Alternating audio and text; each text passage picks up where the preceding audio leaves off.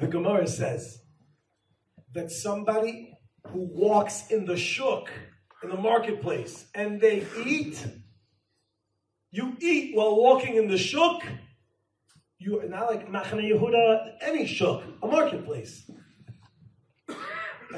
Nachal. I don't know what the streets are here. It's just called as a nachal. If you walk in the shuk and you eat while walking in the shuk, what's the Gemara say? You're dome lekelev. You're like a dog. You're like a dog.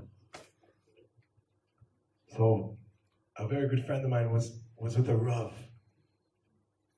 And somebody busted in the door. What do you mean walking in the shuk and eating is like a dog? I'm not allowed to do it. I do that. I'm not allowed to do that. Why can't I do it? The rabbi said to him, you can do it. He said, what? He said, you can do it. He said, oh, okay, thank you. And he walked out. And my friend said to him, but it's Doma LeKelef. He goes, yeah, he's a Kelef. No, I was always thinking, but that's Lashon Hara. How could the Rav say that? Okay, that'll be another shir. I'll be another.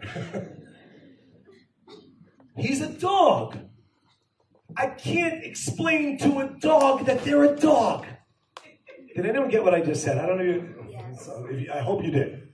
Because if you didn't, you're saying something. I just want to make that clear. Sensitivity is something which you can't really, you have to, if you get it, you get it. If you don't, you don't. It doesn't mean you can't learn it, but it has to be done over time.